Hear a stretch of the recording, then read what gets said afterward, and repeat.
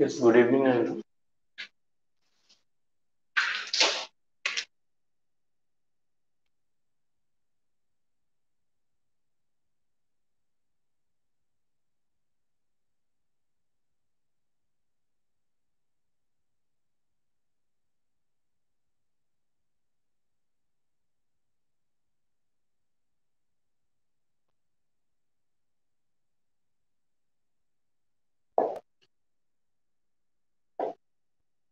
Yeah.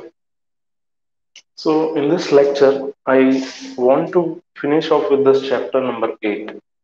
I will quickly uh, tell you all what are the equations that you should be remembering in this chapter from the board exam point of view and from the entrance exam point of view. Okay. And also, in brief, I will just uh, introduce what are the different types of electromagnetic waves. That is the electromagnetic spectrum I will be talking about in this lecture.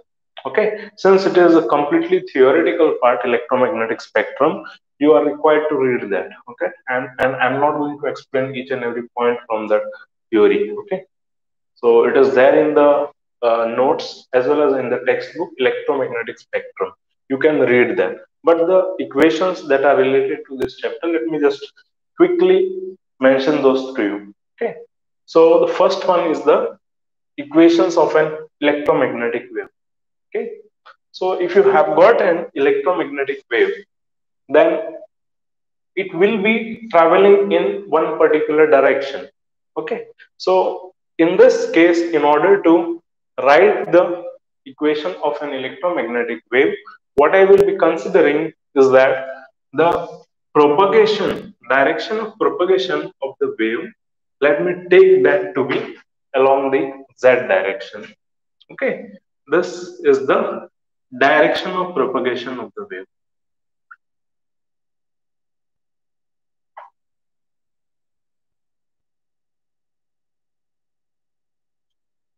Okay, and since we know that from our previous class, what is an electromagnetic wave? Electromagnetic wave consists of electric and magnetic fields oscillating perpendicular to each other, and they are in turn perpendicular to the direction of propagation of the wave. Okay, so if direction of propagation of the wave is along z direction, then we should be considering one direction for the electric field and the other direction for the magnetic field, and thus they all will be mutually perpendicular to each other. So what I would do is I will consider the x-axis. So we can change the axis system. Okay, we can rotate an axis system. I hope you are familiar with that. Not always this will be along x direction, this will be along y direction, and this one will be along z direction. We can change it. Okay. That is as per our requirement. We can alter the direction of the axis. So this I have taken as the z-axis, this is a x-axis, and this is my y-axis. So I consider the electric field to be along the x direction. electric field direction. Okay, and this is my magnetic field direction. Clear? So thus all three will make our electromagnetic wave that we are going to draw now. So let me draw the electromagnetic wave. So this is the x direction of the electromagnetic wave. These are the vectors related to the electric field. These are called as electric field vectors, and you are not required to know much about this. Okay, so this is my electric field. I will similarly draw the magnetic field. This is my magnetic field. Okay, and similarly, these are the magnetic field vectors. So, if in an exam you are asked to draw the diagram of an electromagnetic wave, then you are supposed to draw it like this. Okay, ensure that this seems to be perpendicular to this one. Clear? So now let I am not going to derive any equation. Okay, these equations that I am going to write, these are simple wave equations which you should be remembering. No derivation is there. So let E be directed along x-axis, electric field be directed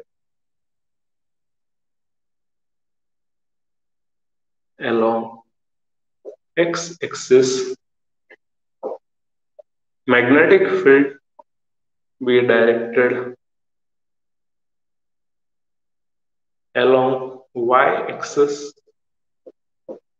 and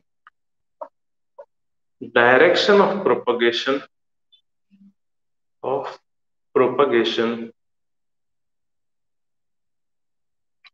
the electromagnetic wave. I am using the short form electromagnetic wave be along the z-axis. Clear? So therefore, I can write the equation. Therefore, we can write the electromagnetic wave equation as Ex is equals to E0 sine of kz minus omega t. This is the electric field equation for the electromagnetic wave. Okay, this is the equation for the electric field of this electromagnetic wave. Similarly, we can write the magnetic field equation of the electromagnetic wave to be By is equals to B0 sine of kz minus omega. Clear? So these are the two equations that you are required to remember if at all they are asked in the exam. Ex is equals to E0 sine of kz minus omega t, and By is equals to B0 sine of kz minus omega t. The Z indicates that the direction of propagation is along the Z direction. Okay. And what is this K? Where K is equals to 2 pi by lambda. Okay, K is equals to 2 pi by lambda, and K is called the wave vector or the propagation vector.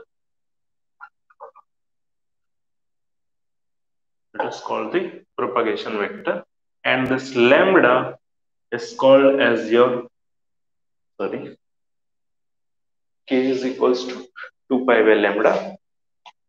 Just wait.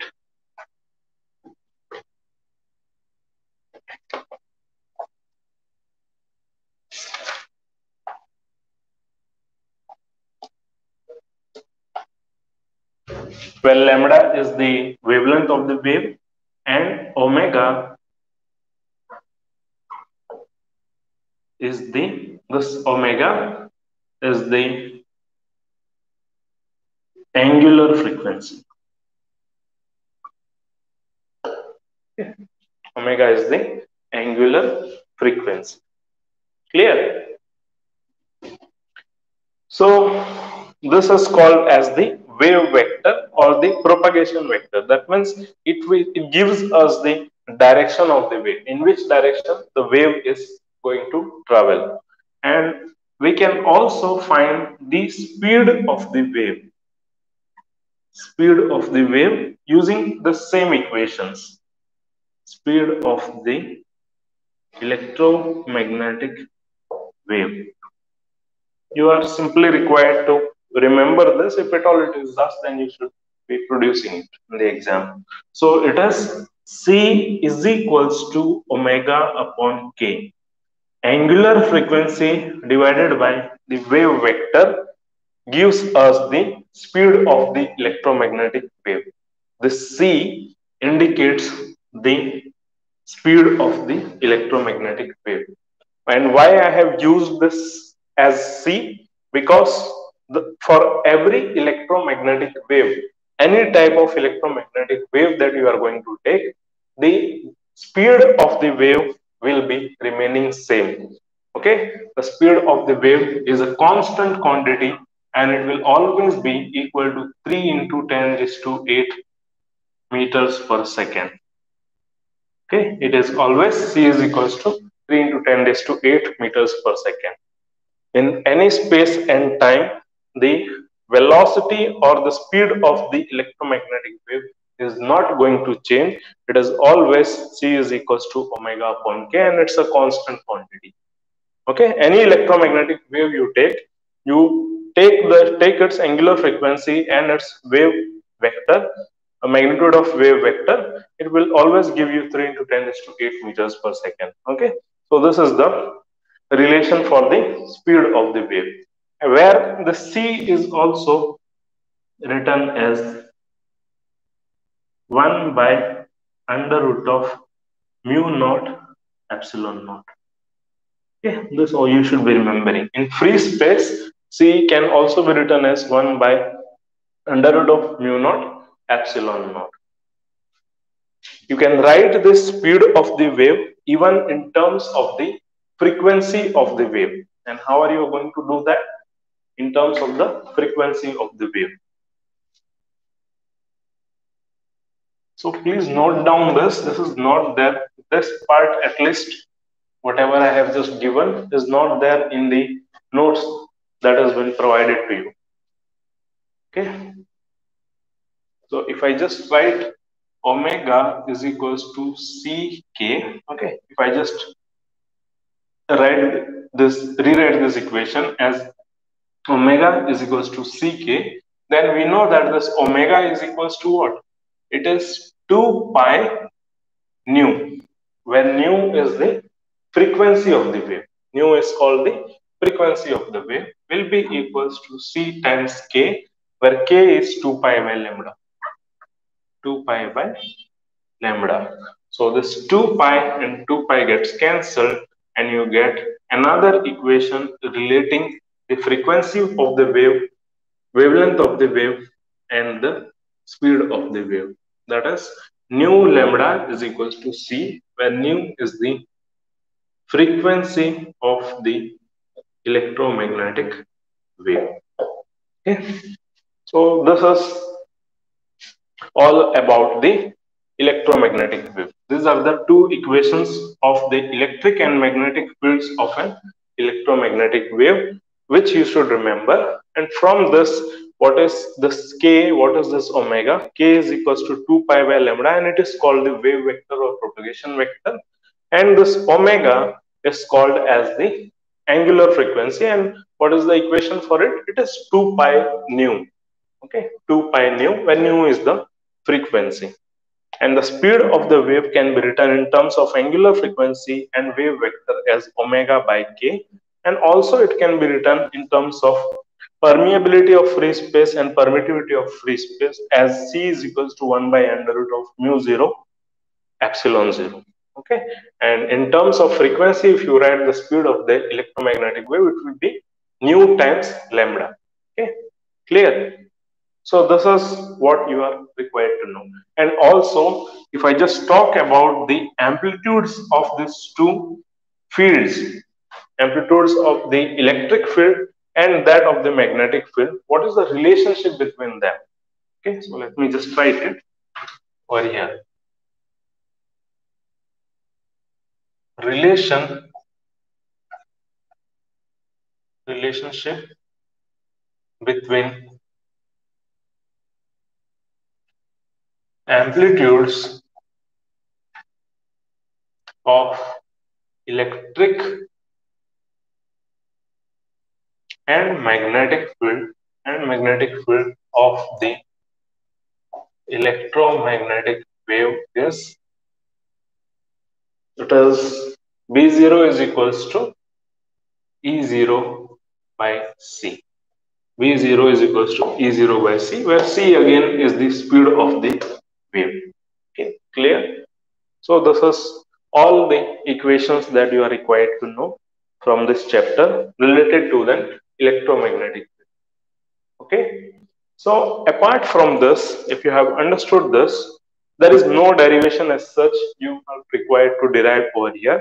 No derivations will be asked, and if at all any questions can be asked from this, then it will be MCQ based questions. Okay, it will be only MCQ based questions wherein they can ask you relationships between frequency and speed of the electromagnetic wave, relationship between wave vector and velocity of the electromagnetic wave, or they can ask you the equation of the electric and magnetic fields of the electromagnetic wave, and also a relationship between the magnitudes of electric and magnetic fields of the electromagnetic wave, which is this one.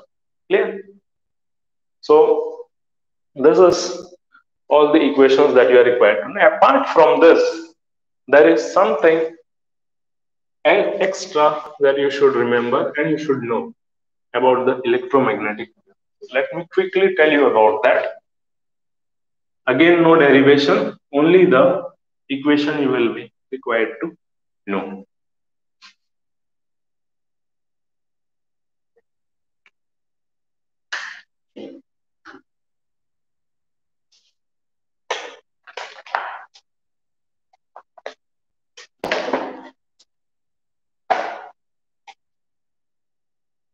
That is momentum and pressure,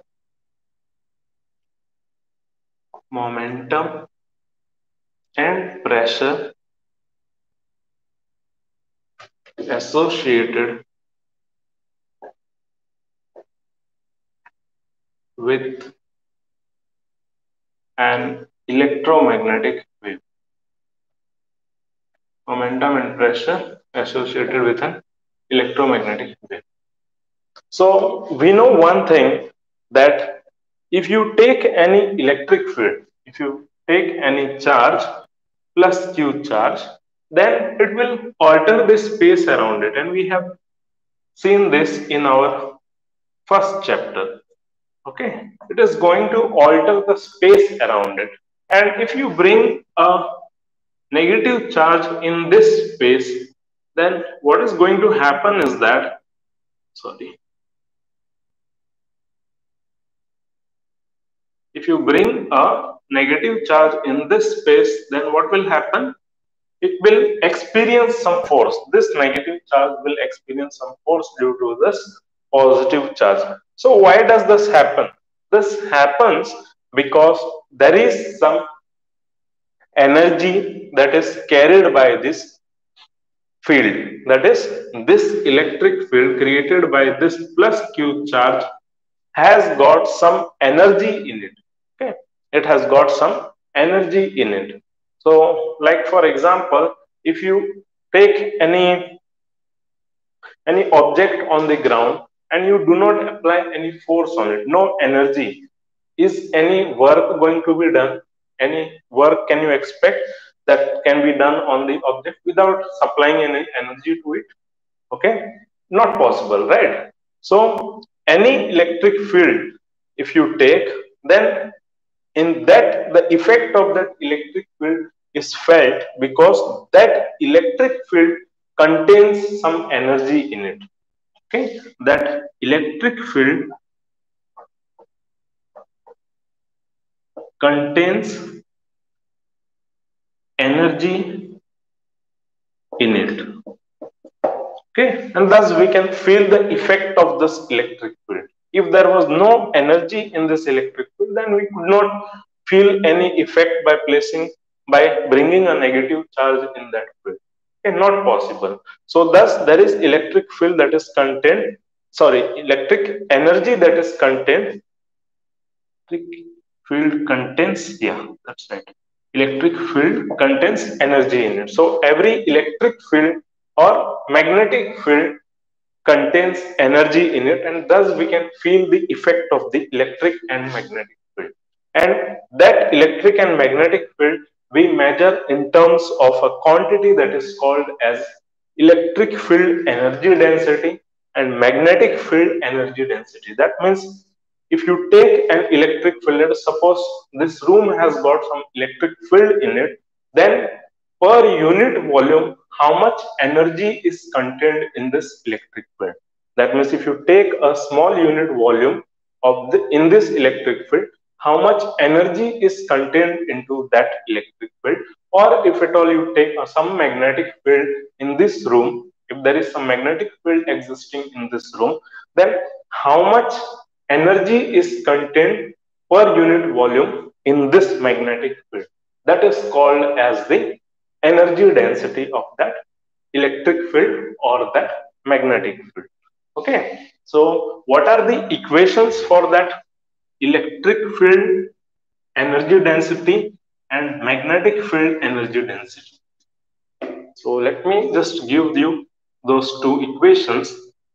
Electric field energy density, that is energy per unit volume in an electric field, is equals to epsilon 0 E by 2. Okay, it is that correct? Epsilon 0 E squared by 2, where E is the magnitude of the electric field. E is the magnitude of the electric field. Epsilon naught is the permittivity of the free space. So this is electric field energy density. Any electric field, if you take for that case, then how much energy density it will have, it will depend on the square of the intensity of the electric field. Similarly, magnetic field energy density is equals to magnetic field energy density is equals to V squared by 2 mu naught. Okay, it is B squared by 2 mu naught. That means the energy per unit volume in a magnetic field is going to be directly proportional to the square of the magnitude of that magnetic field divided by 2 times mu naught. Okay, so these are the two equations which you can memorize. Okay, you can just memorize these equations, two equations. So why I gave you these two equations is that to tell you the fact that the every electromagnetic wave for that case carries some energy with it. So we know that we have just seen that an electromagnetic wave is what? Electromagnetic wave is made up of oscillating electric field and the magnetic field perpendicular to each other. Electric field and magnetic field perpendicular to each other. So if the electromagnetic wave contains electric field and magnetic field in it, then definitely it should have some energy density associated with it. Isn't it true? So electric field will have some energy density, and the magnetic field of the electromagnetic wave will also have some energy density. Thus, we can say that an electromagnetic wave has got some non-zero energy density carried by it. Okay, therefore we can say an electromagnetic wave carries some non-zero energy with it. Okay, and also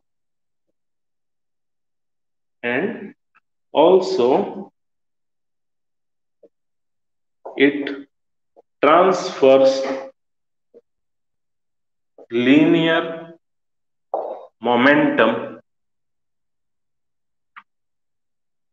with it. Okay, and how can you feel the effect of this? Why did I say this? And electromagnetic waves carry some energy with it. So any electromagnetic, for that case, may it be your radio waves, may it be your infrared waves, ultraviolet waves, or your normal visible light waves, they carry some energy with them. Okay, thus we can feel the effect of it, and also they transfer momentum along with that. So for example, if you just consider this one,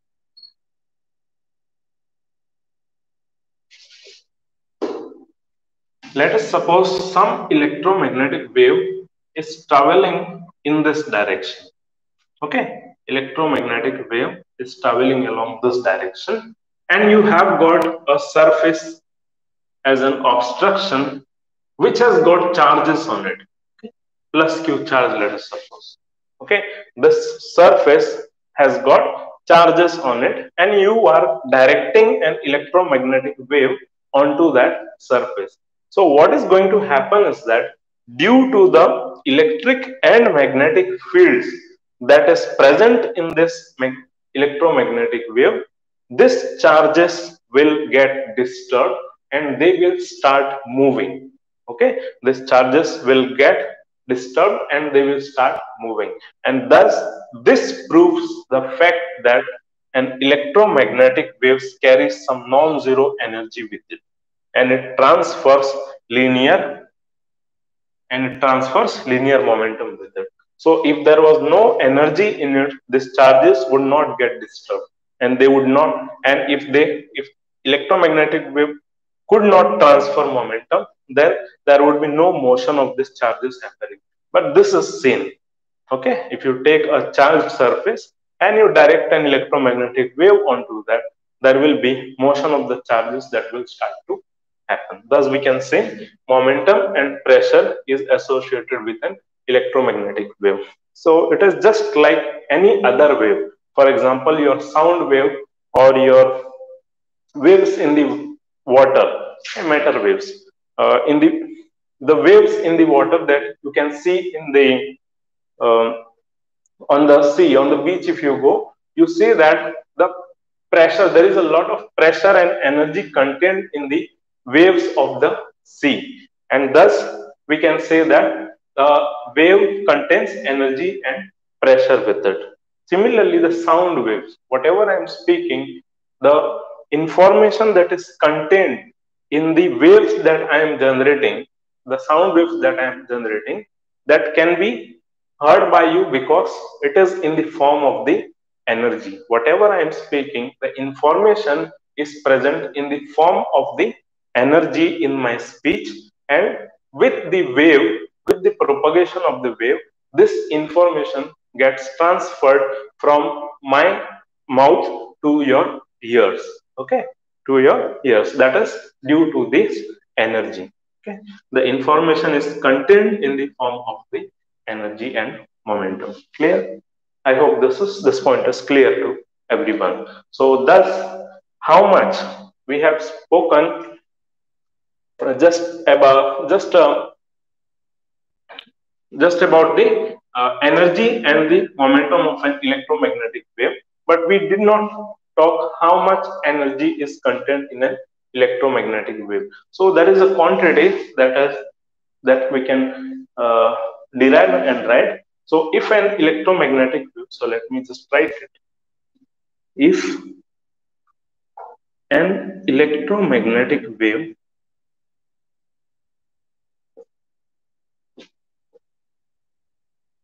an electromagnetic wave transfers a total energy U,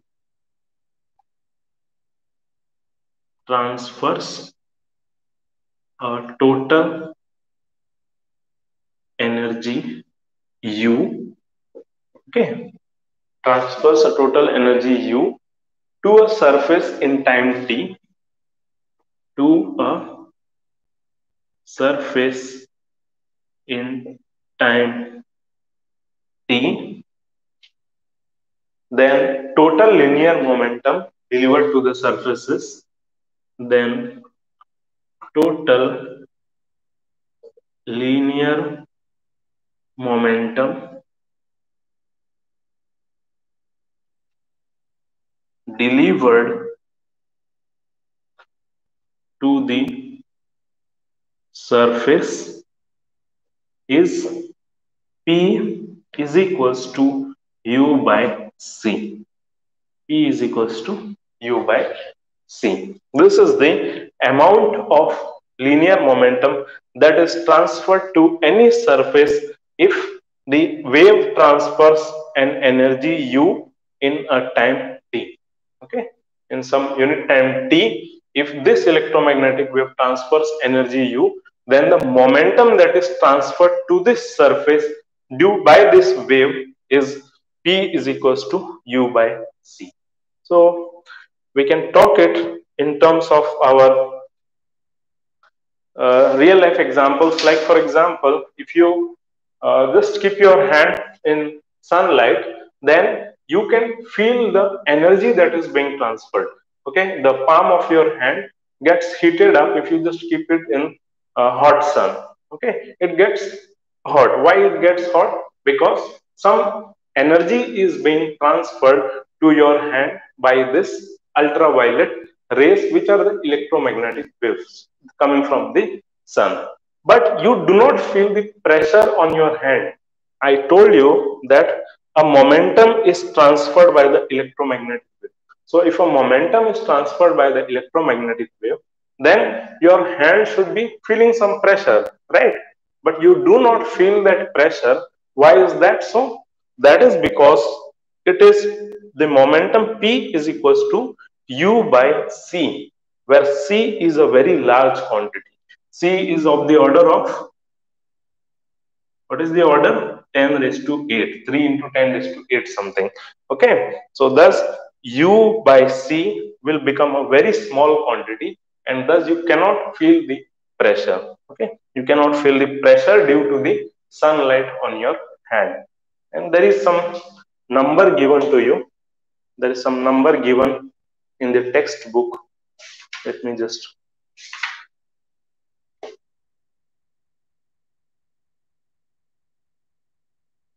So, like for example, the visible light that we see, how much energy is contained in that?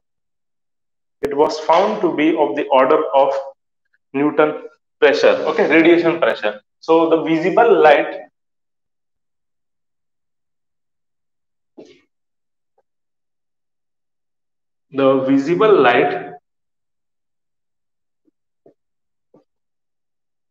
can transfer a momentum of a pressure of 7 into 10 raised to minus 6 Newton per meter square. Okay, visible light.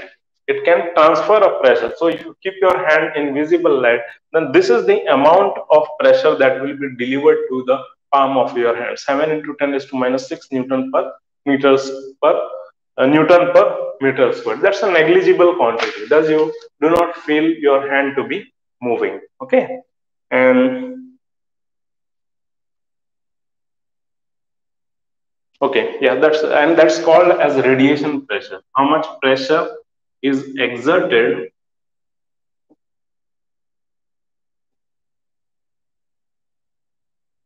How much pressure is exerted on any surface due to the electromagnetic wave or due to any radiation, which is an electromagnetic wave, is called as the radiation pressure. Okay, it's called as a radiation pressure. So this is all I wanted to tell you about momentum and pressure associated with an electromagnetic wave. So now let me Any question, any doubt anybody has? Any doubt?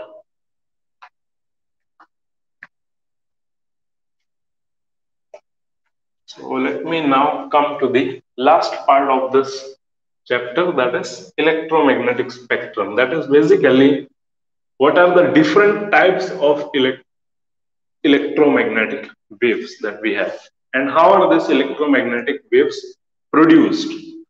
So we know about one type of electromagnetic wave that is produced, and what is that electromagnetic wave? It is our UV light, the rays coming from the sun. Electromagnetic spectrum I am discussing. So we are familiar with the UV light. This is also a type of electromagnetic wave. And how is this produced? This is produced due to very high, very high temperature reactions that happens on the surface of the sun. Fusion reactions they are called as. And due to those fusion reactions, this type of rays are produced. These are called as UV light, okay? UV rays. So when a body becomes very extremely hot, they produce UV light. Okay, that is one of the electromagnetic waves we know. So let me start with the first one, that is the radio waves. So I am discussing in the decreasing order of their wavelengths, electromagnetic spectrum in the decreasing order of their wavelength. So in the decreasing order of their wavelength, you have got different waves as, let me just give you the list of those.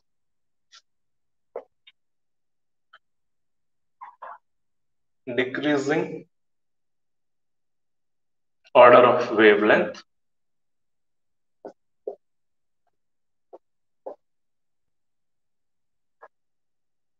That means here this side it will be in terms of frequency, it will be increasing order of frequency. Okay. If wavelength decreases, then frequency increases. We know from the relationship of a wave. So the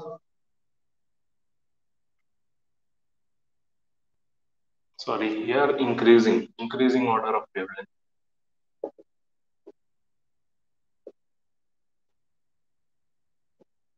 Increasing order of wavelength and increasing order of frequency. Just wait. Frequency increases this way, wavelength increases this way. Okay, so thus they are now inversely proportional. So the first wave with maximum wavelength is the radio waves. Radio waves have got maximum wavelength but least frequency. Okay, very small frequency they have got, and the frequency range of the radio waves is from 5 into 10 raised to 5 hertz to 10 raised to 9 hertz. 5 into 10 raised to 5 hertz to 10 raised to 9 hertz. This is the frequency range of the radio waves. They have got maximum amplitude, but the frequency is very small. Okay, and this type of waves can be produced in the electric circuits. Okay, electric circuits that contain an inductor and a capacitor. So I did not do this part from the alternating currents chapter. Let me do it in during some other time. This circuit is important. I had just skipped that because it's removed from the syllabus. Okay.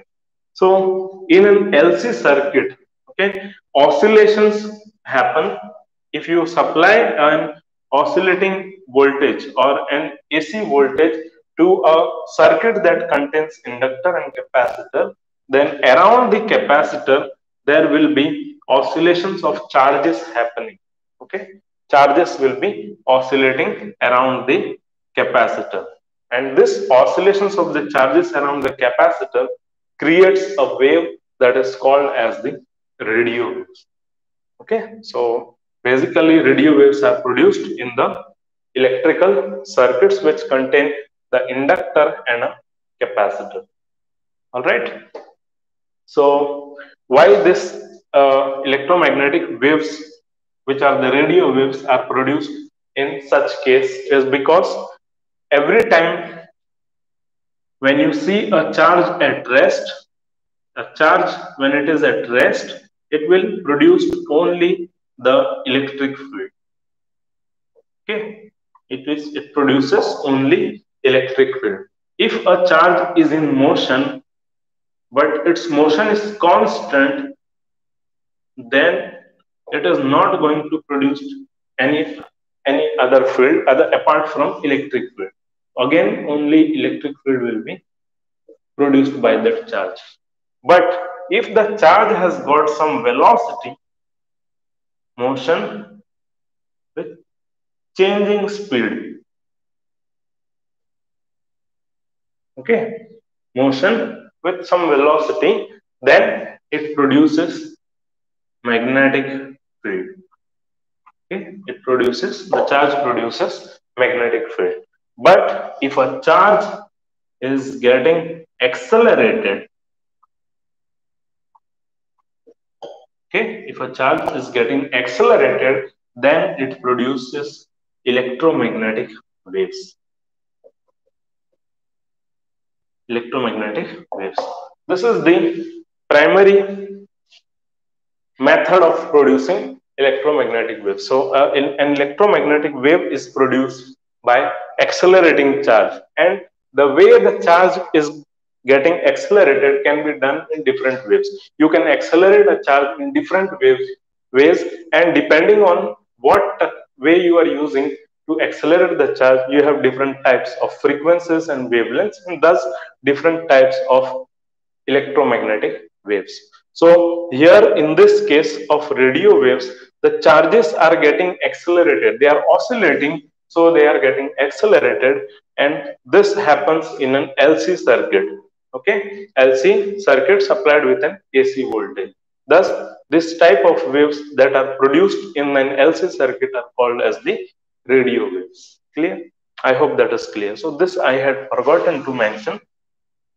It is by accelerating the charge we can produce electromagnetic waves. Clear? So this is the first type of wave. Then you have got your microwaves. After this comes your microwaves.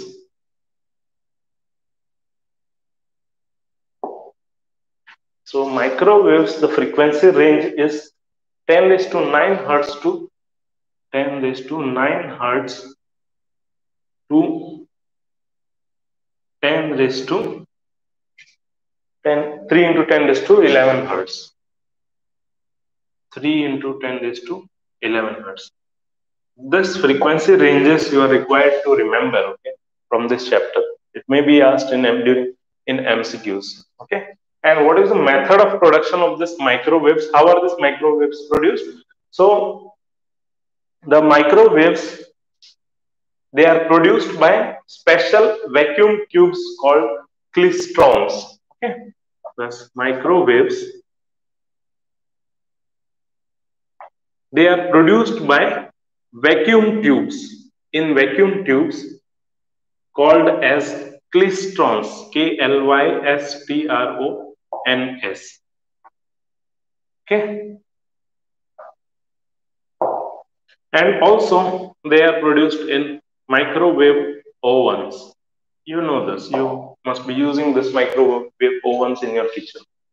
Okay, and also this klystrons, also they are called as megatrons. Other devices called as megatrons and gun diodes. They are produced using this devices: vacuum tube, klystrons, megatrons, and gun diodes. Okay, so these are the microwaves. Then third one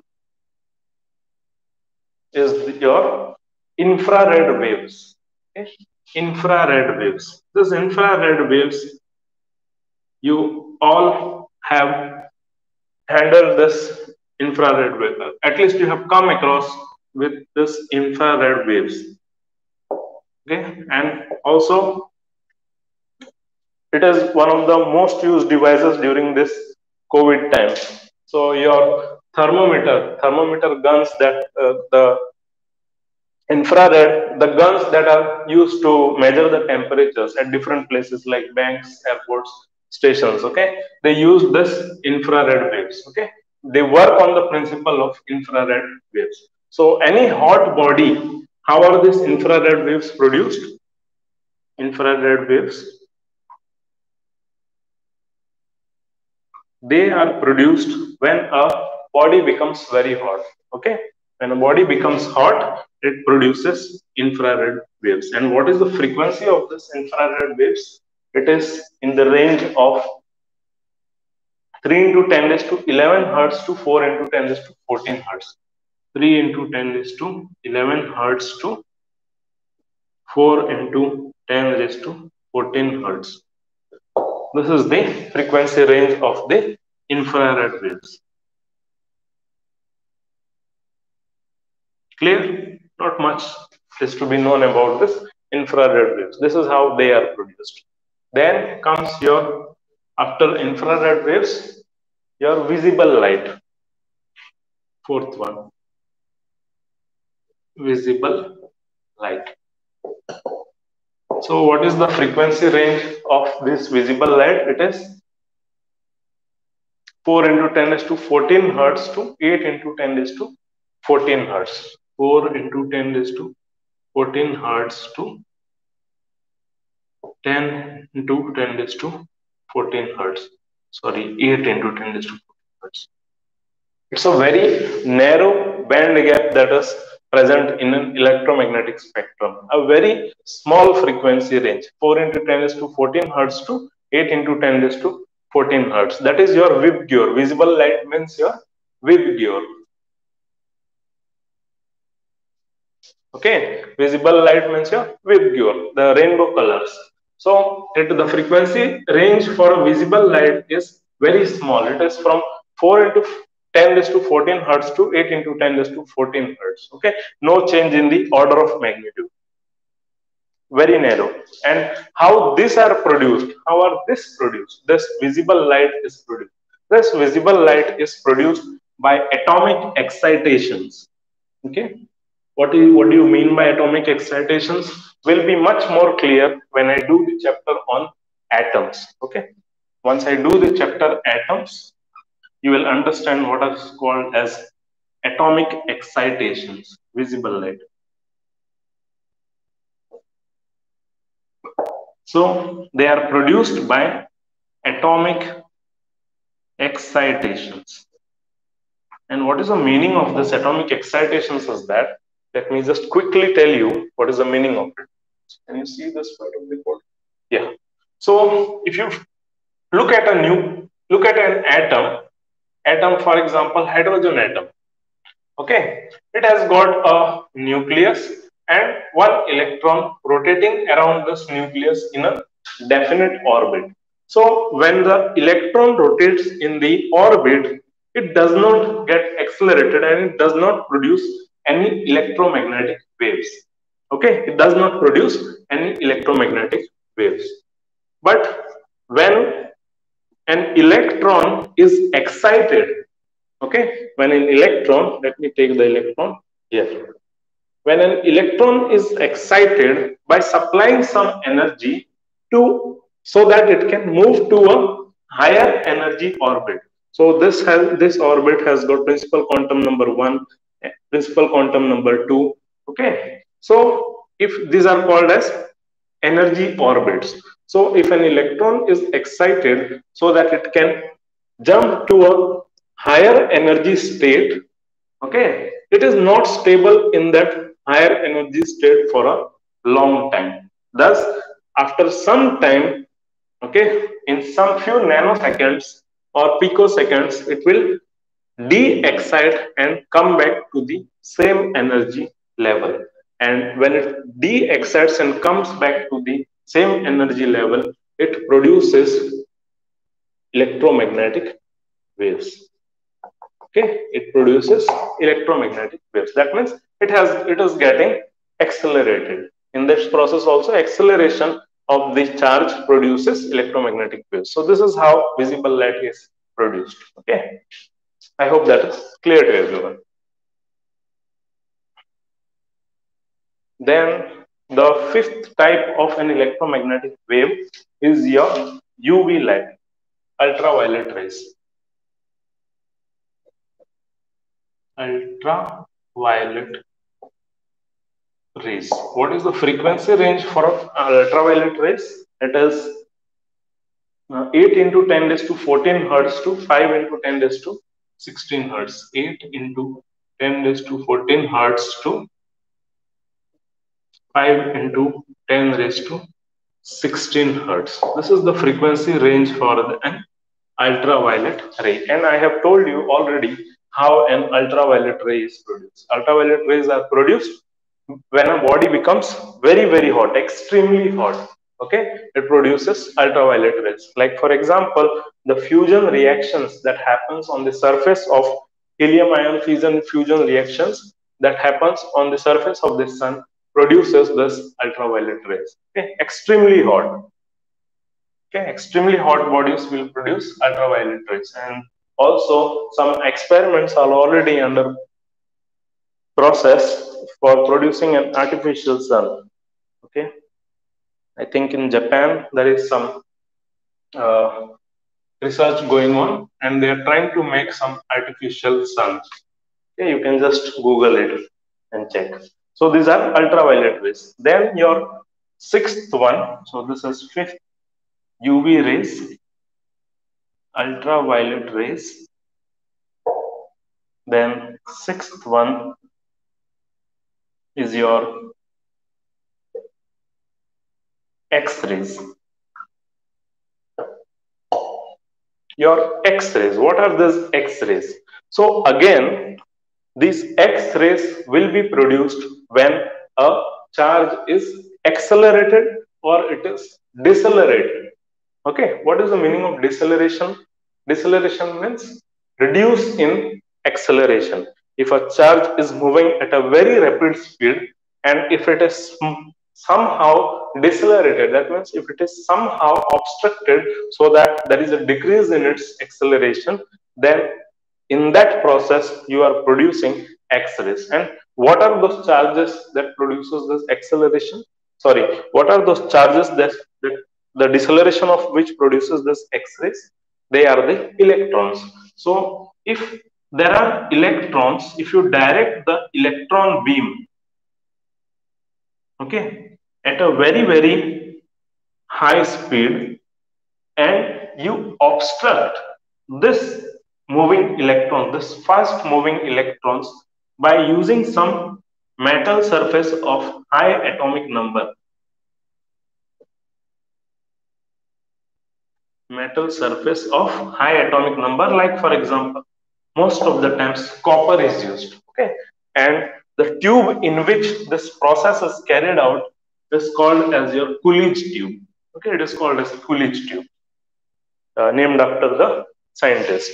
So, when this high energy electrons are obstructed using some metal surface by providing some stopping potential, then in that process, there is an X-rays that is going to be generated. Electromagnetic waves called X-rays are generated in this process.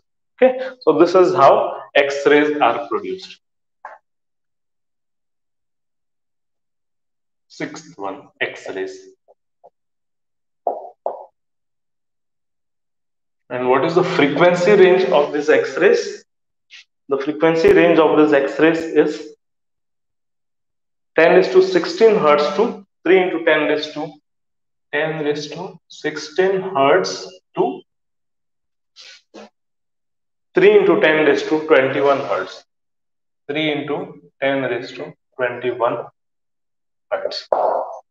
Okay, these are the X-rays. They are produced when high energy electrons are stopped suddenly on a metal of high atomic number. On a metal of high atomic number, for example, your copper. Then the last one the electromagnetic waves which has maximum energy contained by that is your gamma rays. Okay, this is the symbol gamma, a Greek letter gamma. This is how you write it, gamma rays. And what is the frequency range of this gamma rays? High frequency high energy waves, electromagnetic waves, 3 into 10 is to 18 hertz to 3 into 10 raised to 18 hertz to 3 into 10 is to 18 hertz to 3 into 10 is to 22 hertz. 3 into 10 is to 22 hertz. Okay, these are your gamma rays. So, thus we have completed our electromagnetic spectrum, and this is what you are required to know. But how are these gamma rays produced? These gamma rays are produced in an nuclear reaction. Okay, there are many elements which are not stable. Okay, which are not stable. Like for example, uranium 238, uranium 235, then thorium, plutonium.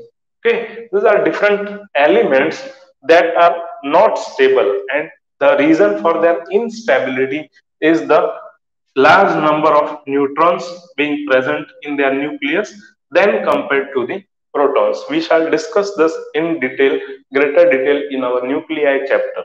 Okay, so this instability is is due to the number of protons and the number of neutrons. Okay, non-symmetry between the number of neutrons and the number of protons, due to which these are not stable, very least stable elements, and thus due to their instability they radiate. Okay, they radiate even when kept at room temperature and without any external uh, agent, they will be radiating, and this radiation produces something called as gamma rays.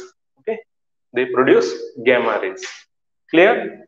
And also in nuclear fission reactions, this type of gamma rays are produced. So we have to be, a lot of shielding has to be done in a nuclear power plants, okay, just to block this gamma rays from reaching the normal human life. Okay, because they are very penetrating.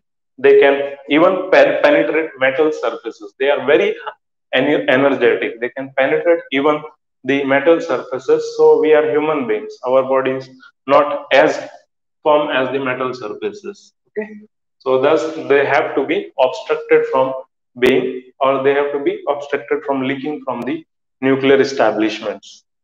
Clear? So that is all about your electromagnetic spectrum that I wanted to tell. So in the increasing order of frequency, increasing order of the wavelength. The maximum wavelength electromagnetic wave is your radio waves, and least wavelength electromagnetic waves is your gamma rays. So this can be used for large distance transmission processes. Okay, in order to large distance communication processes, radio waves are used. Clear? So I hope you have understood the things. In a brief, I have tried to explain the electromagnetic spectrum because it is completely theoretical. You have to read that and you have to try to understand. So from page number 11 to page number 14 of your Sky High Tutorials notes, you will find the things given point wise, and you can just feed those things just before your exam. Okay. So that's it for today. Any questions, any queries if you have, you can comment now or you can ask me later. Any questions? So thus I complete with this 8th chapter. So we are already done with 8 chapters. Few more chapters are left. We shall do them quickly. Okay. And then if at all time remains, then we shall be doing revision. But I will be conducting the tests that I had all conducted on 6th. So similar tests will be conducted every now and then. So just to make you practice the derivations that are there. Okay, and what kind of papers are going to be set by the board. And those who did not answer the test, so please don't do that from next time. Okay, uh, come here. It was just 1 hour test. You could have come and you could have answered the test. It would be good for you only. You should know, you would be knowing where do you stand, what, how much you have studied and how much you have not. Okay, so I expect all of you all to come and answer the test. So that is it for today. And if you have any questions, you can ask. We shall start from the next week, the chapter of semiconductors. Any doubt? No doubt. So that's it.